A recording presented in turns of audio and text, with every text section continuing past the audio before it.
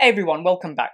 Imagine you've got a web page and you've got a menu on there, and rather than the menu taking you to other pages, you just want to click it and it takes you to another section. Maybe you've got 7 sections: your about, your services, your products, your contact me, all of that. You just want it on a one-page layout.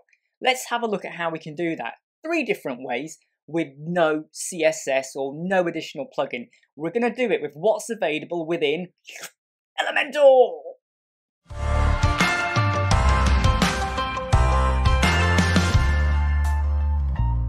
Okay, let's get started. We're in Elementor. We're just going to add in a section like so. And what I'm going to do is just add in like a header, an image and some text just to get my point over what we're doing here. So we've got a header.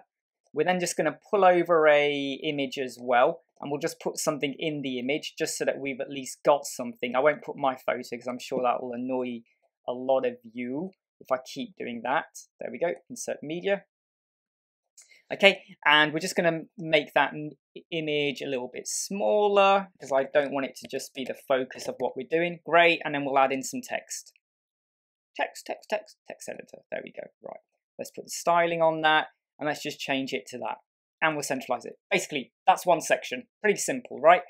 Okay, we're then going to just change the text in the header, and we're just going to say number 1. And we're just going to say number 1. Okay, we'll update that. Let's duplicate it, and we're going to call this one number 2, and we're going to duplicate it again. I mean, come on, we are just doing an example here, and you would probably have something a lot more beautiful and gorgeous to look at than what I've got here. Can you imagine presenting this to someone? This is your website. You will like it. I don't think they will. Okay, so number 1, number 2, and number 3. Now let's go in and add in a menu to allow one-page navigation. And this is the first of the 3 methods. So let's just add in another section just at the top.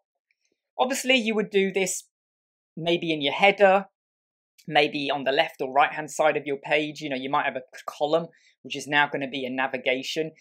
It's up to you how you do this. I'm just doing an example with a section here. What we're going to use for method 1 is an icon list. And this may surprise some people as to why we're using that. So let's just drop that in there. Instead of having vertical, we can have vertical. It's up to you, but I'm just going to put it as an inline. And I'm also going to put it as a right aligned. And the first thing I'm going to do is I am going to get rid of the icon. If you want to have an icon, you can have an icon. Okay, so we've got an icon list there. And if I click anything in here, it's not going to do anything for us. Because what we now have to do is we have to tell that icon that when we click on any of the items in there, take me to a certain point on the page. To do that, we go back over here and we type menu. And what we're looking for is the menu anchor. So we click a button or an icon list, and it is now going to jump to wherever we have anchored the item to go to. So I'm going to pick up menu icon, anchor, and I'm going to pop it above number 1. And I'm going to call it number 1. Did I spell that right? Yeah, number 1. There we go. That's it, just number 1. Take account, Bo, of how you spell it, and the caps as well. So if you put capital N for number 1, remember that, because the casing does matter, okay? And the number as well. Okay, cool. Let's just duplicate that. Let's now drop that to be above number 2, and we'll change that to be a 2. Just make sure I didn't change the right one. Number 1, number 2, number 1, number 2. Right, okay, and then we're just going to change this one here to be number 3. That's pretty simple so far, yeah? Menu anchor, and we've given them an ID. Number 1, number 2, number 3. Brilliant. Now let's go over back to our icon list at the top. List item 1. We're going to call this N1, number 1, okay?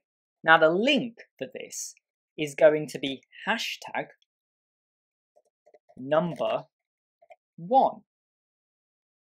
The hashtag is important, but what I've written there, number 1, must match what I had before. Okay, you with me so far? Let's do another one. And we're going to call this N2, and it must now go to hashtag number 2. Okay, And then we're going to copy that again. And whoa, not that many times, dude. Right, and we're going to put N3 and we're going to put a number 3 for hashtag number 3. And we update it. Let's now see what happens. If I hit preview, and I'm now previewing the page, if I hit N1, it's not going to do much because N1 is there. But it has taken me to number 1. I hit N2, it goes to N2. If I hit N3, it will go, but not all the way to the bottom, and I'll explain why. So look, there you go, it's gone to number 3. But the reason why it's not pulling all the way to the top yet is because there's no other content below number 3. If I had a bit more content or a footer or something, that number 3 would be right at the top. And just to prove it, look, if I hit number 2, it does go up. Again, it's not going all the way up because there's nothing in number 3. But trust me, it does work, okay? Right, let's just close out of that. That was method number 1, okay? I am just for the sake of it now just going to make this image really, really big. Like so. Let's just do it the same here as well. Because I don't want you to go away thinking, oh, you're lying. You hit the number and it only went to the middle of the page. No, it does work, trust me. Okay, so that's method 1. We used an icon list. Menu anchor. And then in the icon list, we did hashtag with whatever was the ID of your menu anchor. And it took us there. Now let's try another method. What if we now were to use a button? So let me add in another section. And yeah, that's the section. And we will now use a button instead. So let's just stick in a button. Let's left align it. Let's just change it to be N1. Now over here, we are going to type, well, it's already got the hashtag in, but we're just going to type in we'll type in number 3. Because I just want to show you this once. So I've already showed you number 1, number 2, number 3. The same concept applies here, okay? So hashtag number 3. Let's just go to the styling because that's a really disgusting styling that we've got on there. And you can have it, you could style it however you want, okay? So you may decide that, let me just save that. You could, if you want, have a background. You might want to have a transparent background. You might want to have a circle or however you want to do it, okay? It's entirely up to you. Your padding, your margin, whatever. That is a button, okay? However you style it, that is up to you, all right? Okay, if I now hit update and I now go to, sorry, let's go to preview and I hit N1, it goes down to number 3. That's because it was number 3. What did I call it N1 for? Let's just go back there. I don't want to confuse you. Let me just put that back as N3. Okay, let's put that N3. And let's just increase this image size to be horrendously big. Like so. Okay, right.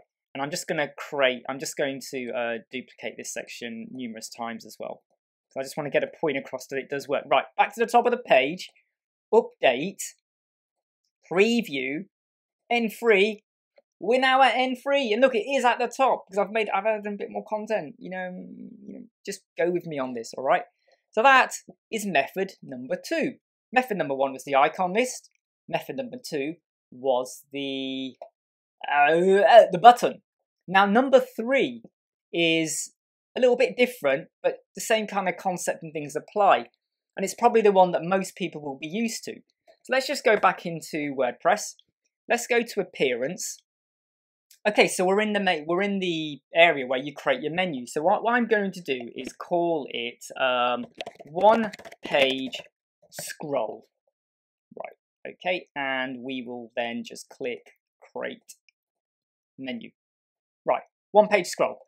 What we're going to do now is rather than picking one of these pages or anything, because it's items on a page, we're going to go to custom link.